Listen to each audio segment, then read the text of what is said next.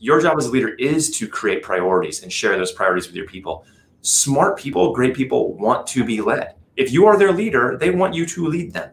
Nice. And I think that gets missed a lot in this thing. And so I've actually seen a lot of people go way too laissez-faire. Yeah. And what we end up with is a lot of really smart people that want to do the right thing, but are not exactly quite sure what to be doing.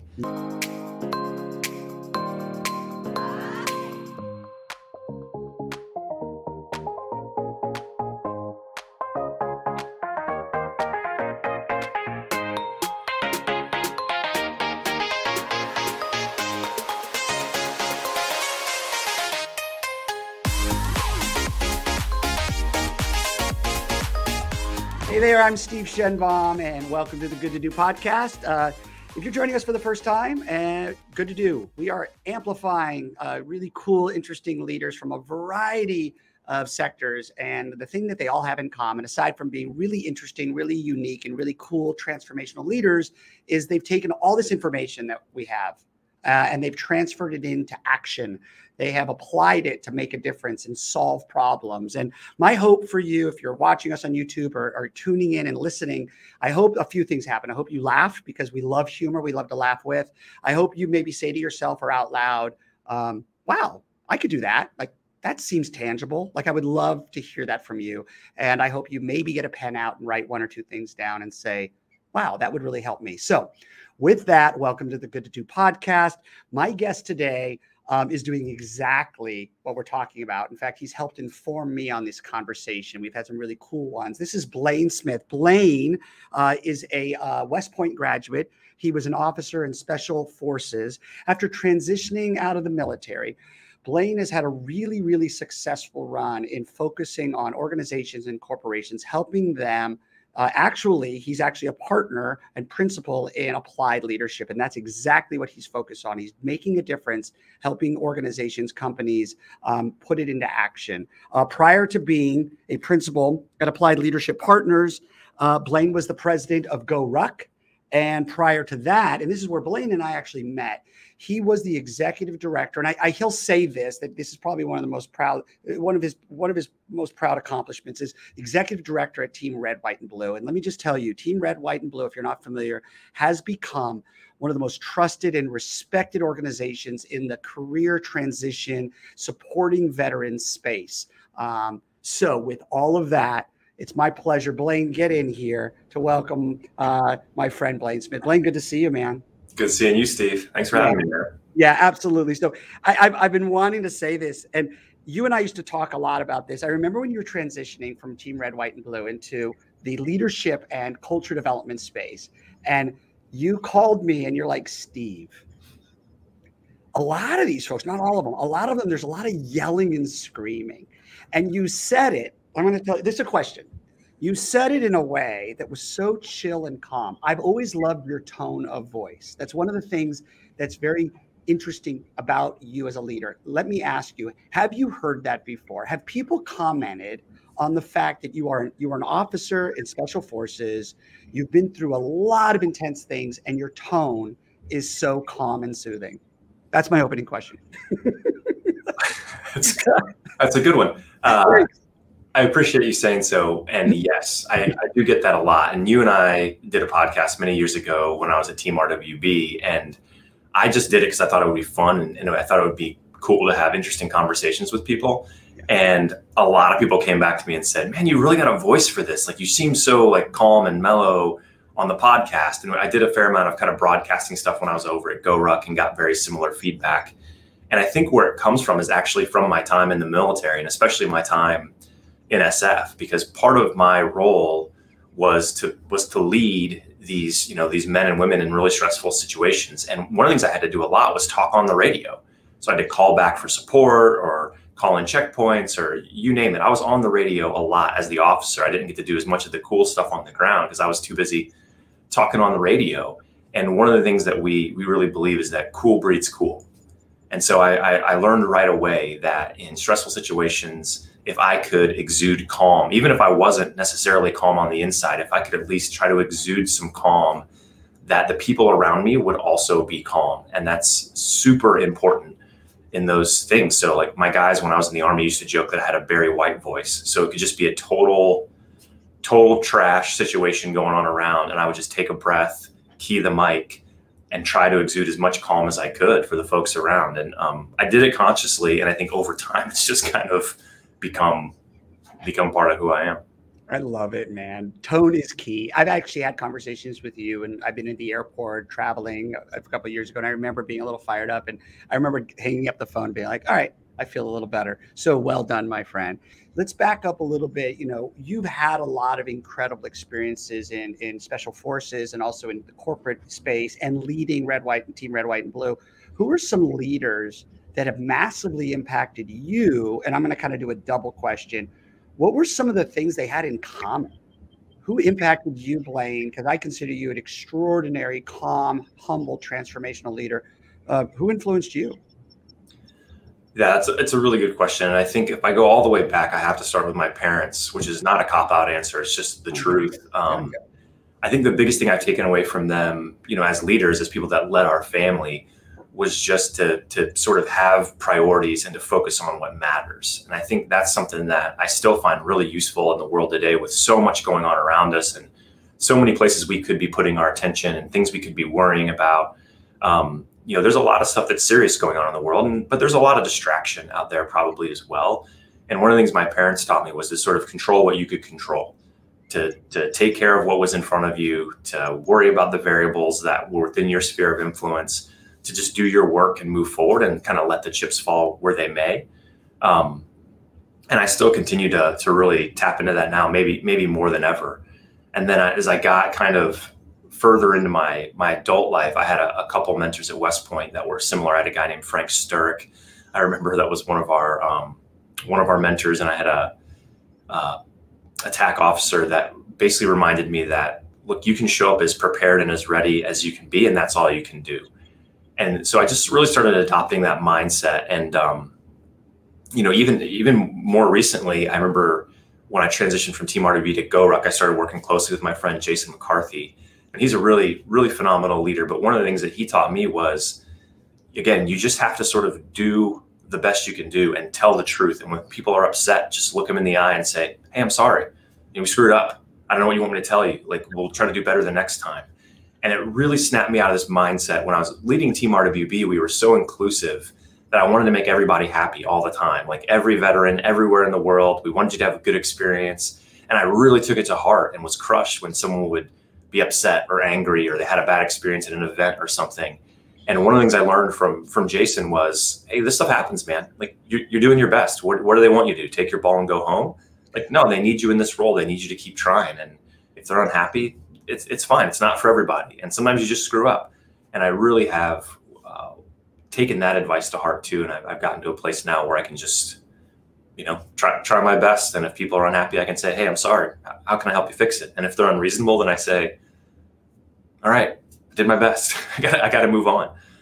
And so maybe that's the common thread through all of it. Now that I'm just kind of thinking out loud is, you can prepare, you can do your best, you can try in earnest, you can be as genuine as possible. And, you know, what the results are going to be what they're going to be. And if they're great, great. And if they're not, you know, you did your best. And I find a lot of peace in that. It's so good. As I'm listening to you, it just reminds me that you really do have a unique sound. You have a unique voice. We've talked about this a little bit, Blayne, but like the tension when you have a space like leadership, culture development, you've got social media, you've got people that are really into marketing.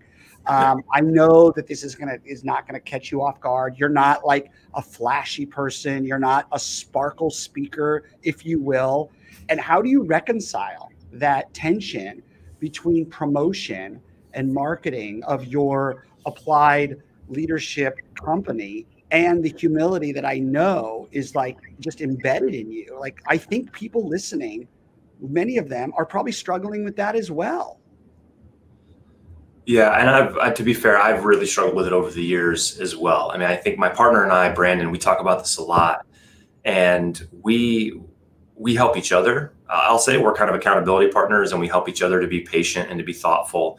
But I've looked across the internet as you have, and I've thought, man, we've stumbled onto some stuff here. We've developed some things that we think are really good for people, and we want to share our message, and we want to help as many folks as we can. But we really try hard to be patient. and to take a long view. We've spent a lot of time digging into sort of like what we would consider to be wisdom. So whether it's philosophical, religious, you name it, we've gone back and done a lot of reading, and we've dug into what is the real kind of wisdom out there? What's the timeless stuff? So we want to be timely, but more importantly, we want to give people stuff that is timeless. And what we've reconciled within ourselves and within our business is that we're just in it for the long haul, and we're just willing to take our time. And, you know, however long it takes to kind of build our message and to hone our craft and to serve people, we're willing to kind of take as much time as it takes and have a real relationship with not only with our clients, but with each other and with our families and with all the people that we interact with. And part of what allows us to do that, and what's really helped me, is I've tried to develop a very healthy sense of enough. And so I think I know what enough is, and I'm ambitious like anybody else, and I want to have success and make an impact on the world. I very much do, but I've tried really hard to think about, again, what really matters to me, what matters to my family, and how much is enough. And I think what we've discovered is, you know, we live pretty humbly. We try to just take care of the simple things in life, and we've made a good enough living to be able to support that. And so if we have 5 or 6 clients a year, it's enough, and we can feed our families and be happy and send our kids to college someday. And if we have 50 clients a year, that will be better, and we'll bring more good leaders into our firm and try to, you know, spread it out a bit more. But whenever I feel that little bit of anxiety around, like, our audience isn't growing, our business isn't growing, you know, there are folks out there, I think, that are maybe sharing messages that are less healthy, you know, I just try to remind myself that we've got plenty of time. It's a big world. You know, I'm a small person, and, you know, if we can really transform one business, one leader, and make a big dent in their life, then, like, that's a pretty big deal. And just try to constantly remind ourselves of that. I love it. I just have to say it again. I wrote it down. I hope other people are writing down. Instead of being timely, be timeless. I mean, it's so simple, but that's a really complex thing to bring down, to be so concise. And the other thing that you said is healthy sense of enough.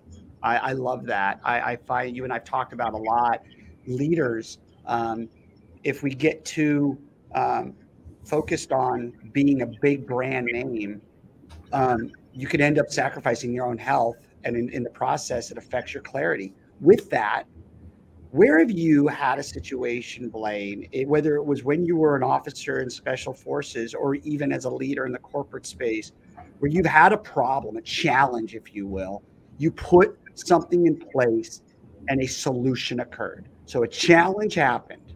All right. You were faced with it. I'm kind of slowing it down because it's not like we prepared this question.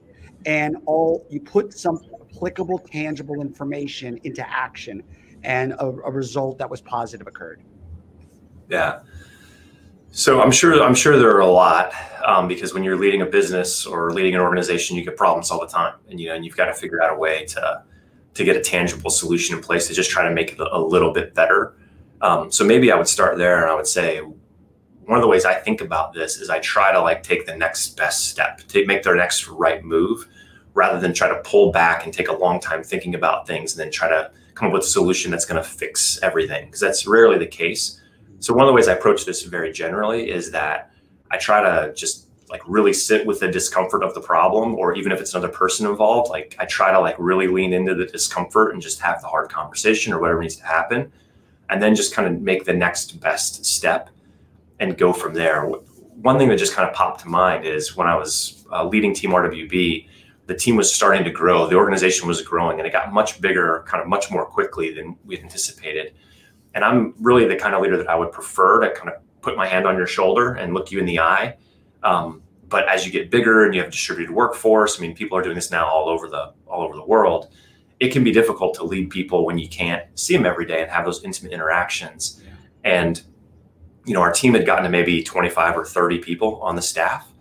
And people were starting to say, like, I don't feel like I know what's going on all the time, or I'm not sure what's happening. And there started to be, like, a little bit of that chirping, which upset me, because I was like, man, I'm trying so hard to be transparent, and, like, not trying to keep any secrets here. And so, like, what I did is I created this thing called the ED Weekly. It was like the Executive Director's Weekly Report. Cool. And all I would do is I would send a thing out every Monday, a note to the staff that would say, here's like 4 bullets of what I did last week. It was the most boring, ridiculous stuff in the world. Like, here's 4 things I did last week. And here are 3 or 4 things that I'm focused on this week. And then I would write a little thing at the bottom about some leadership topic or something, just something that was on my mind. And I'd say, I've been thinking about this topic and here's where my head is at. And I really struggled to do it because it felt almost narcissistic to me. I'm like, who gives a crap what I did last week? But they loved it. Yeah. But within a week or 2, people were like, oh, I can't, this is so important to me. I'm really feel like I know what's going on now. And it occurred to me then, like, over communicating as a leader, when you're doing it in earnest, when you're doing it from a place of like, hey, I just want to be transparent. It was amazing for the team, just that little bit of time I put in to say, here's what went on last week. And here's what I'm thinking about this week. Because what I found was they didn't need to know every single thing that was going on in my life. And they didn't need to have a hand or a say-so in every decision that I made.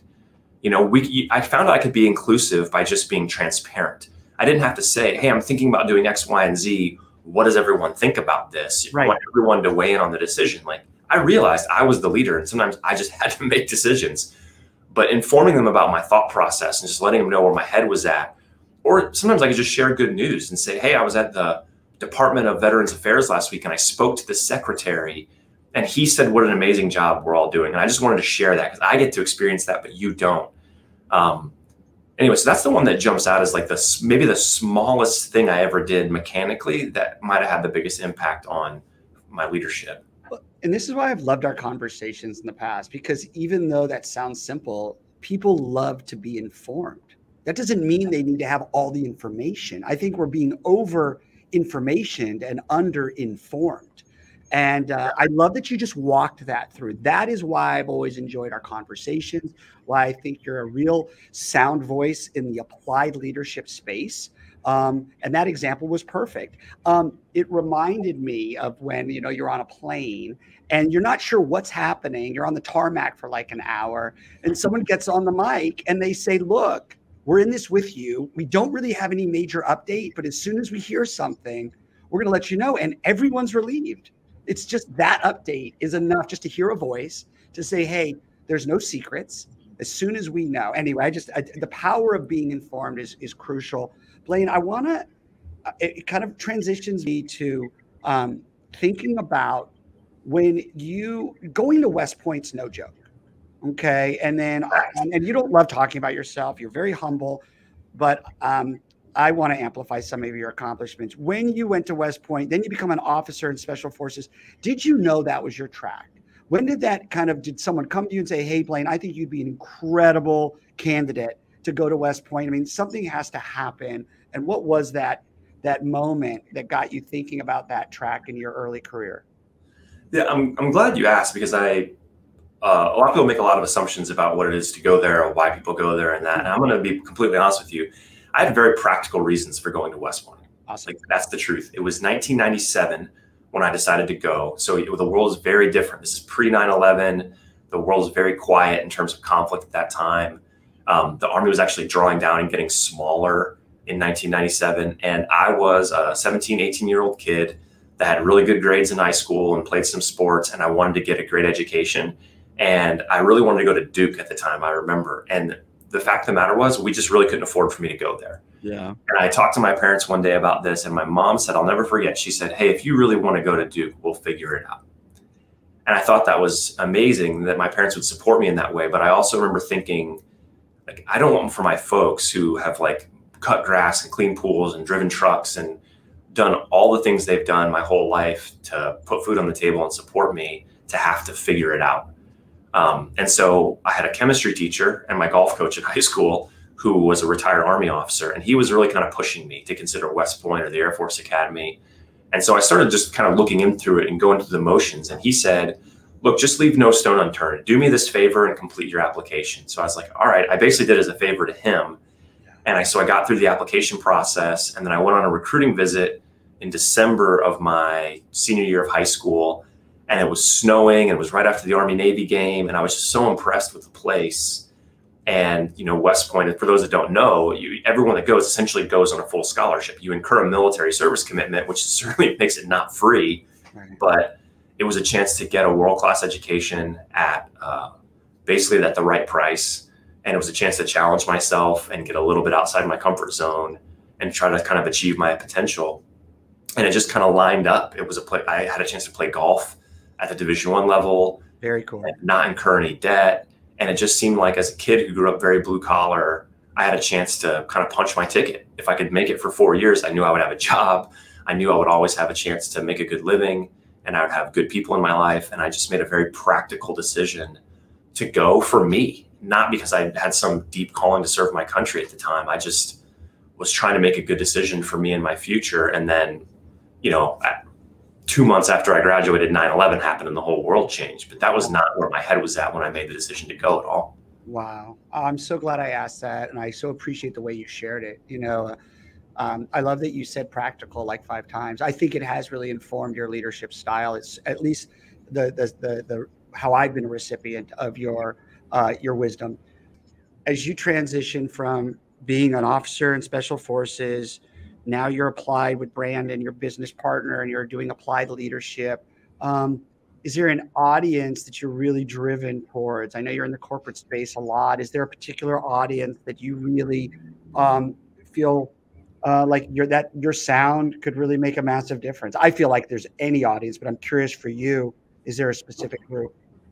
Sure. So most of our work to this point has been kind of on 2 wings. So we've done a fair amount of work with nonprofit organizations because we come from that background, and we have friends and colleagues that are leading nonprofits and doing amazing things. So we've been called on by them to come in and help, which has been amazing. Like any organization that's got a great mission, if we can make them 1% better, we really want to do that. And we empathize with leaders that are doing those hard jobs, and they're not getting rich, and they're out in communities. So we love working with that side of things. Cool. We've also, then the other half, we've worked like big, like $1 billion plus companies. And we've been really interested in that space because there's a lot of people that are like us. There's a lot of people that are, 40 years old, have 3 kids, are kind of mid-career vice presidents. And they're driven. They're motivated people that care a lot about their people and their teams and their companies and their kids. And we have found I think a lot of success and a lot of resonance with people that are in this kind of high potential and high stress times of their life. So tapping into leadership teams that, they've got 6 to 60 direct reports, and they've got a lot of weight on their shoulders, and they're trying to figure out how to balance taking good care of their people and not burning them out, but also driving them toward mission success. And also, by the way, trying not to lose themselves and their marriages and their relationships in the process. Yes. And so that is where I think Brandon and I have really found our sweet spot, is with these sort of really high drive, kind of mid-career folks that are trying to do it all. Yep. They're not like the 60-year-old CEO has kind of seen the top of the mountain and like maybe has their regrets and maybe has earned some wisdom. And they're not maybe that 28-year-old just hard charger that's like has the blinders on. Totally. Those folks that are kind of in that 34 to 50 range that are leading teams and have had some success and proven themselves, but are trying to get to that next level. And like I said, maybe they're a COO or a vice president or something, or they're coaching or working with on team alignment workshops. We're finding that Brandon and I, maybe it's just because we're like them, we can come into that space and just sort of say, hey, I get it. I know it's hard right now, but you can do it, and we're going to figure this out. And so we've really had a blast, to be honest. It's been a lot of fun to see people's eyes kind of look up and say, hey, okay, I get it. You see me, it's hard. You understand, like, wow, it's like you're in my head. You get what I'm going through. It's like we're going through the same thing. Because you have empathy. I totally get it. Yeah, I love it. I love what you just said about we got to make sure we don't lose ourselves, and be able to lean in and say, and I'm with you. I understand the challenges of either being a husband, a wife, a parent, a father, a mother, and all of it. I'm fired up. But the fact that you said we've got to make sure we don't lose ourselves, or else we're really not going to be very effective. And then that whole leadership, quote unquote, thing is out the window, because then you're not healthy and clear enough to impact others. So our mantra at Applied Leadership Partners is sustainably effective leadership. So good. right? Effective, sustainable. So we tell everyone we work with, hey, look, our first job is to help you become a more effective leader. You know, you need to accomplish your mission success. We want to help you achieve your goals and run a successful business. Like, if we can't help you be more effective, then we have no business being here. So make no mistake, we're trying to help you level up and be more effective. Right. But we need to help you be effective sustainably, because where real success comes in life, and I'm sure if you look at people you admire, you'll notice this. Can you be good for a long time? Can you be good year over year? Can you be good in many aspects of your life? You know, can you keep it up? And if you kind of burn high, burn bright, you just burn out. And so we're trying to help people be effective, yes, but we're trying to give them techniques and approaches and frameworks to be effective in ways they can do it sustainably. So that way, 5 years from now, they still have the same core team at their work, you know, and they're still fired up to come to work every day. You can accomplish some amazing stuff if you can stay at it for 2, 3, 4, 10 years. Yeah. That power of compounding, that incremental improvement, it's a big deal. And if you don't commit to it over the long haul, you never really get there. And so sustainably effective is really kind of the watch phrase that we lean on. And you said this before as well, like substance over sparkle. Things that can be consistently done over a period of time and not complicating it. Okay, I'm going to go back to where kind of we started, Blayne. And I want to ask you how much of your tone and sound, because that's what we started with, and I do, as I've listened to you and share with you, is your sound and tone is so needed in this space. At least I feel this way. And I hope listeners and viewers see that as well, that we do not always have to be jumping up and down, screaming and yelling, throwing out just catchphrase after catchphrase, and think that that's going to be a sustainable change. How much of what you learned as an officer in Special Forces were you able to transition to the corporate space? And share with me some of the things in that military space that doesn't transfer as well. Because I'm seeing a lot of like the folks that have led in the military space, taking those and applying them to the real world. But are there some things, Blayne, that need to stay in that military space because the stakes are so different?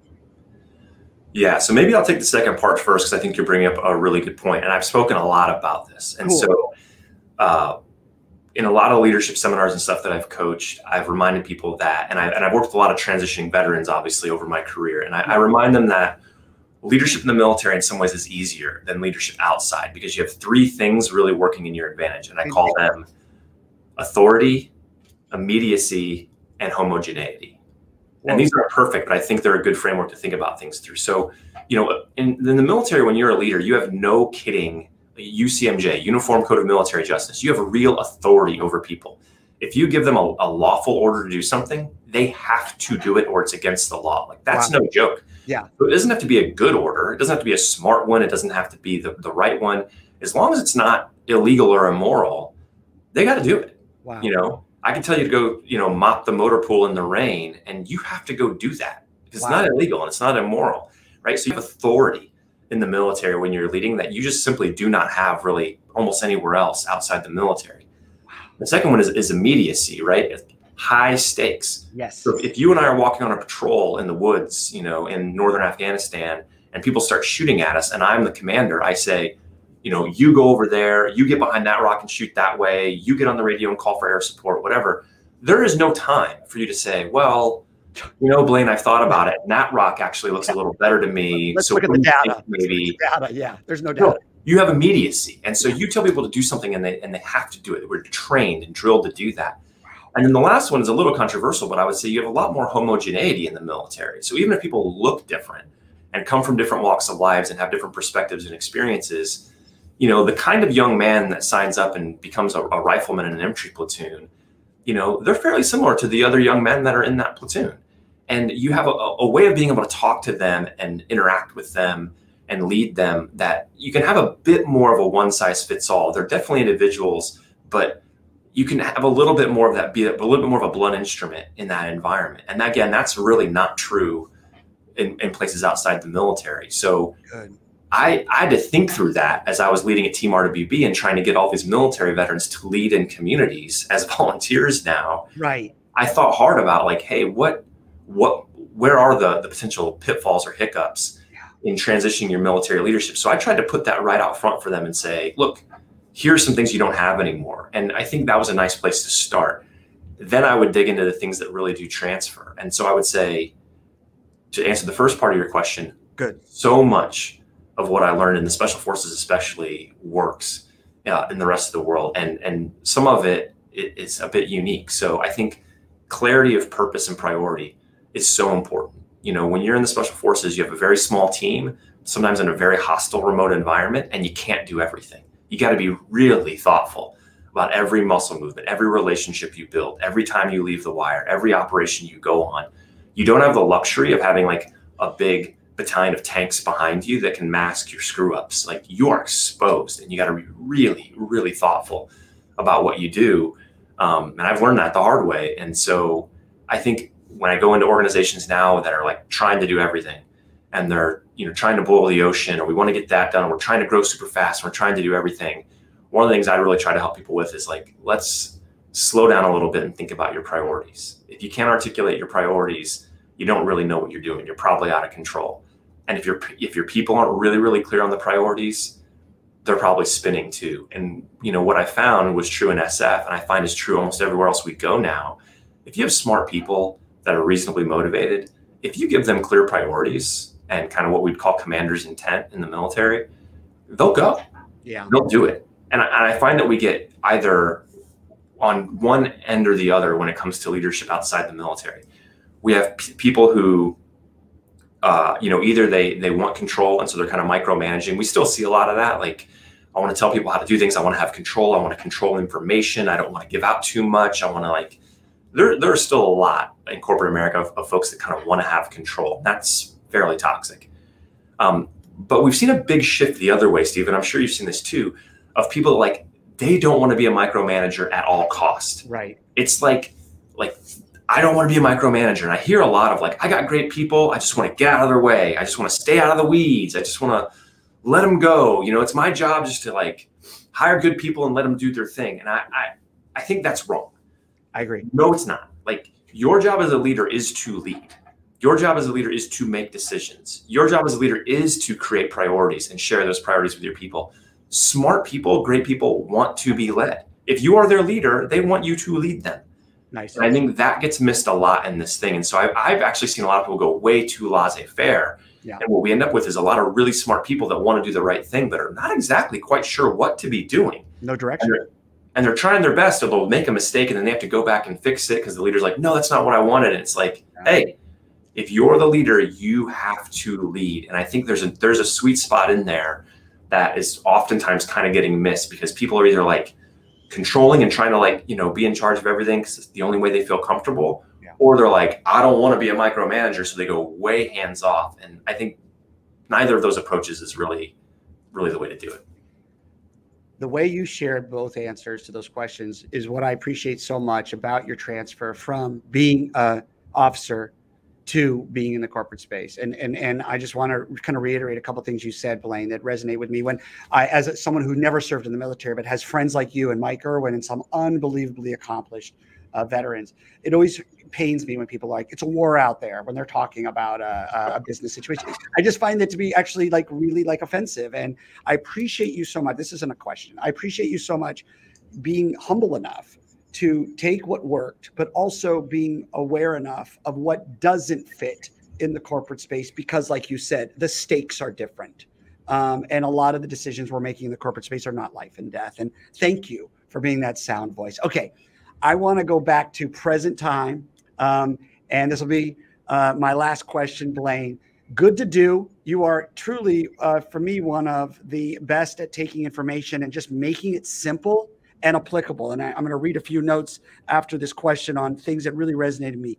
What are you going to do, like currently, today, maybe tomorrow, that is going to help you improve, like just a simple, basic, practical, good to do? Don't make it complicated for you personally as a leader. Like for me, I'm trying to like turn my technology off 30 minutes before I go to bed so I don't have my brain racing. Share, what does Blayne Smith do that's a basic, simple, practical, good to do, so people can get their pen out and write it down?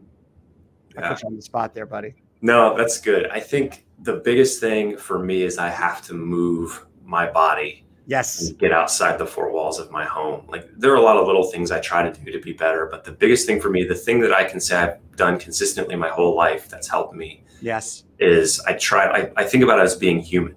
Yeah. You know, sitting here and looking at the screen, as much as I enjoy our conversations, Steve, Totally. it's not really, I don't think, what human beings are made to do. And so I think about like, how can I just get outside and go for a walk? How can I go for a run? How can I train? Like I take my physical fitness still very seriously, and I take time outdoors very seriously. And I find that that helps me more than anything as a leader, as a dad, is I have to take some time every day to sort of be a human and like get my heart rate up, break a sweat, breathe fresh air. And I don't think you have to be like an Olympic athlete or a CrossFitter or a triathlete. You don't have to be any of those things to be human. So I think if you go take a step back from trying to train or trying to work out or exercise, even whatever you want to call it, if you just think of it as like being human, like get some locomotion, you know, get some steps, breathe some air, feel the grass under your feet. It's just a great reframe for me and a great stress reliever and all of that. So that's the biggest one. If I had to impart on anybody, that I think everyone can do, is just get some movement, spend some time outdoors, and make it a priority. Like make it a no miss thing, that even if you have to take a conference call, whatever you've got to do, like we've got to do more of that, because it gets us in touch with being human. And like we could all use a little bit more humanity right now, I would say. What a perfect way to wrap that up. I love how practical you are, Blayne, and you've shown it in this conversation. We're not going to go viral by tweeting, move your body, right? No one's going to give you a standing ovation like, oh, Blayne was so epic. He like landed some hot fire by spitting be locomotion, you know? But it's what I appreciate so much about you, your humility to say your children need to be heard and seen. Don't be timely, be timeless. Have a healthy sense of enough, move your body. I love the sustainability, effective, and leader. I love your sound. I really do. I appreciate it. I think we do need it more than ever. Thank you for being a sound voice in the applied leadership space. And I really appreciate you sharing your time and your wisdom and your humility. Appreciate it so much, man. Yeah, of course. Anytime, man. Thanks for what you're doing, and thanks for having me. If you are new to the Good to Do podcast, welcome. We're so glad that you're joining us. We hope that we're growing together because we're in this together. If you're joining us on YouTube, please click the like and ring the bell notification and let us know that you're there so we can continue to provide content and share. If you found that this was impactful, you know, share it with your friends. We want to figure out ways we can take all this information that's out there and transfer it to simple, practical results.